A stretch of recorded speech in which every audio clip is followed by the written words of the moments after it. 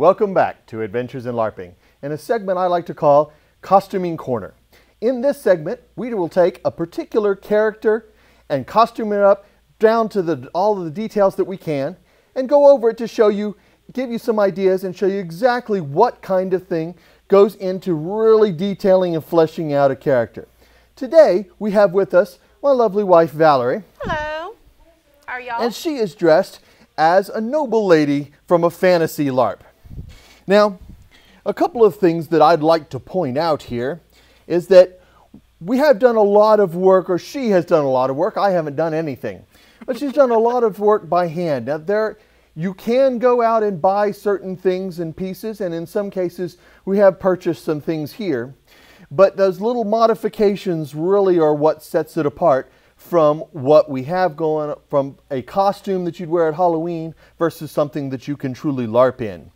Now, I've got a couple of questions for you. First off, where did you come by, how did you put together we'll start with the costuming itself, and then we'll get down to some of the details. Okay. Tell me about it. Well, the costume I actually did make. It is Elizabethan pattern. You can get it at any of your craft stores or online patterns. If you are not crafty and cannot sew, you can go to your local Halloween store or costume store and pick and then up start something. with something. Start with something. I will say, this is an excellent time of year for costuming and LARP. You have all of the costume stores. They have all sorts of base things that you can take and enhance on. The key is enhancing on them. This is also an excellent time, especially in Central Texas, for picking up patterns on the cheap from your local craft stores that people use for various Renaissance fairs. So definitely an extra time for that, an extra good time for that. So what I have here is I have obviously a corset. It is a really nice fabric that I found. I have an overskirt and an underskirt. And with the underskirt, you will see that I have nice little squares that I hand embroidered. Adding special trim, like you see with the feathers here, my little flowers, seeing the trim here, adding those little special touches to any costume that you may find or pick up. Also, you can go to your local thrift stores and find wedding gowns, different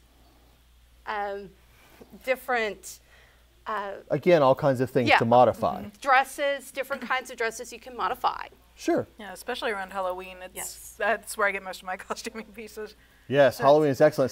So before Halloween, you've got all of the costumes at the Halloween shop. After Halloween, they're at the thrift stores, even cheaper. Mm-hmm. Now, you said something about bases at the costume stores. What are you looking for in a base that you get from, say, the Halloween spirit stores that pop up right around now? Well, if I'm going to a thrift store or a costume store, anything that appeals to me. Obviously, you want a nice full skirt. You can also get different skirts, different long wedding dress skirts, different even bridesmaids dresses. And you can cut them and repurpose them. It's very, very easy to take a skirt and sew a hem in it. Well, let me ask, what do you think about some of the outfits, the costumes that are available around? I know you have there's some of the bag, costume comes in a bag versus some of the things that are a little pricier and off the shelf. I know that there's a little difference in material and stuff, but when you're looking for it in a LARP sort of a stance, is it worth it to pay the little extra more for the better material outfit? Well, for me, it's a little bit different. I cannot really purchase over-the-counter stuff because I'm a larger woman, obviously. But if you are able to fit into those sizes and you find something, there's a lot of wonderful costumes online now, and you can find some wonderful, wonderful costumes. Excellent, excellent. Now, I know that you mentioned the trim as something that truly sets off the outfit, and I would like to point out that with any LARP outfit at all, the trim, adding a little bit of trim, in this case, it's kind of a bling sort of a trim. I'm not sure how well the camera picks that up, but it's really sparkly and really up there. but even adding little bits of trim or just an offset color here and there can really take something from a basic outfit to something better, a higher stance, real easily.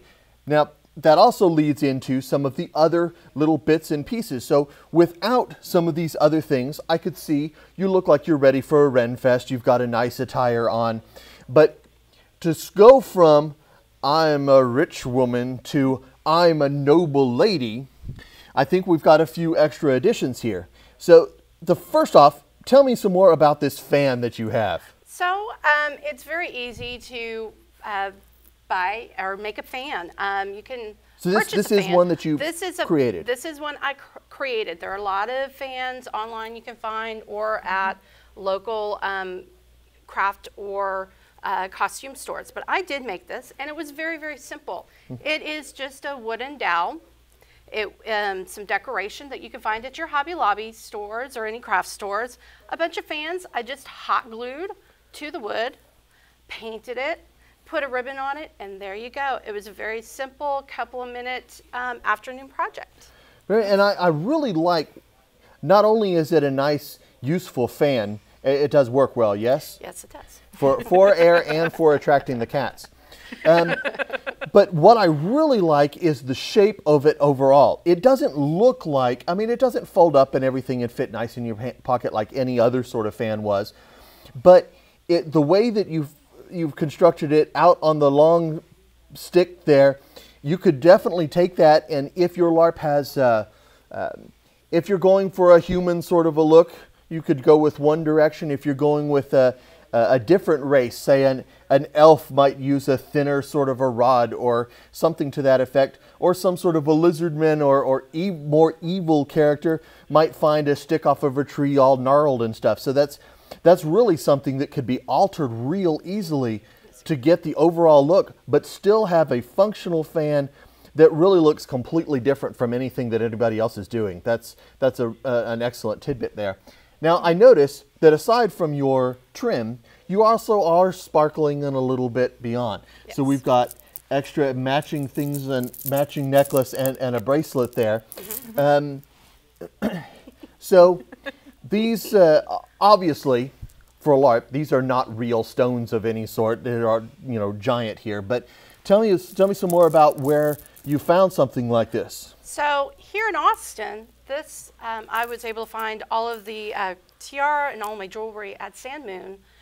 It was very, very inexpensive. You can also find it at any other jewelry place or craft place. Some of your crafting places, if you look in the wedding section, will have some jewelry, especially tiaras, and online as well. Online is great to purchase stuff as well, especially accessories like jewelry for very inexpensively. I see. And so these stones, I noticed in messing with them earlier that there's a little bit of weight to them. So I guess yes. they're aside from not being real stones, they do have that excellent sparkle. I yes. don't think that they're quite glass, but they're definitely something that's going to stand up to use over time. And then you do mention the tiara on top, and I think that as far as being a noble woman, this is something that really sets off the fact that you are noble. You've got something on your head, whether it's a tiara or a coronet or something that says, I am not just a rich lady, I've got a title of some sort, bow to me peons.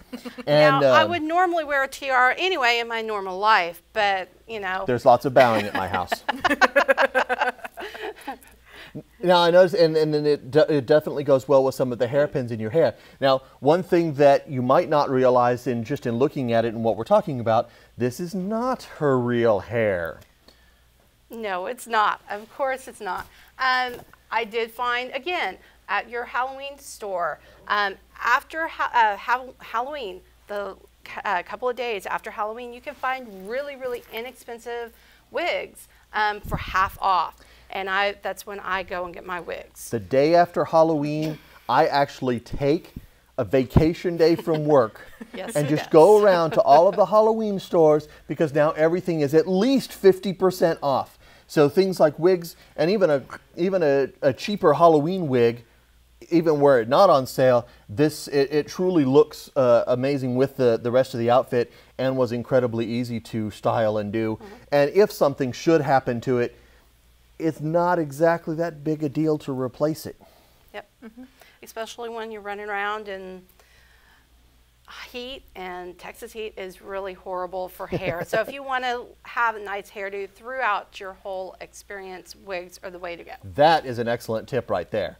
I know that some folks will have certain hairstyles and certain hair arrangements and things like that, and then once you're running around all day, things can happen, and that's an excellent tidbit right there to be able to keep that going. Well, thank you very much for being on the show, dressing up with us, and it's been wonderful to have you in here. See everybody else right back here at Adventures in LARPing.